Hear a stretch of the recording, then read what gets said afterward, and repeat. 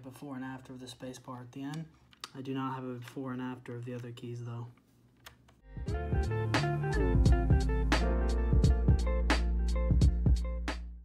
This is definitely not a usual video I would make, but I just wanted to show that for a quick keyboard mod to make your spacebar slightly quieter, but it really takes away the dinging sound that the stabilizers give. You just put some blue tack on it. I've already done my spacebar and holy crap. It didn't get much quieter, but it made a big difference in terms of sound, and it stopped bothering me because it sounded like shit. And it was really bugging me. And you can pick it up in the video sometimes, but not anymore. But I'm gonna go ahead and do it on these other stabilizers, and you know, I think it's a great mod to do on people's custom keyboard, and I definitely recommend it. And I will now cut to when it's finished. Alright, I'm all finished now. As you can see, I got all the stabilizers. If you don't know what this does, it basically just makes it to your stabilizers wobble less, which is what eliminates a lot of the, you know, kind of pingy noise that you would get with a clicky key. Because I don't have clicky keys, I have Silence, but they're like tactile.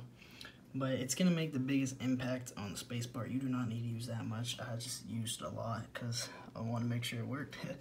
And you know, I figured why not do it to the other ones. It may not improve them drastically like it did with the spacebar, but I figured why not. If you don't have a hot swap, this one and this one is gonna be really hard to do. And over here, I had to remove the key so I can really apply the tack.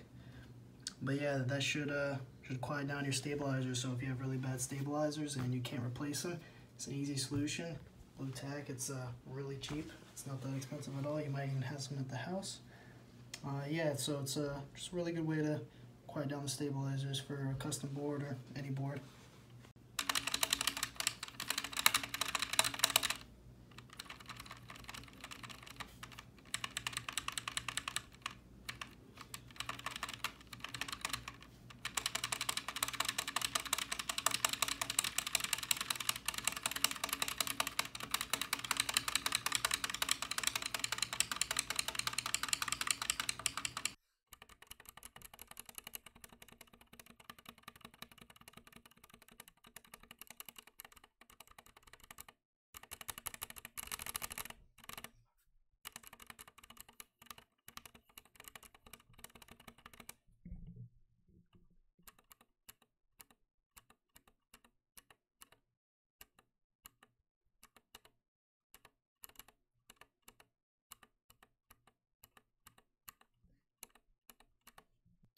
Thanks for watching.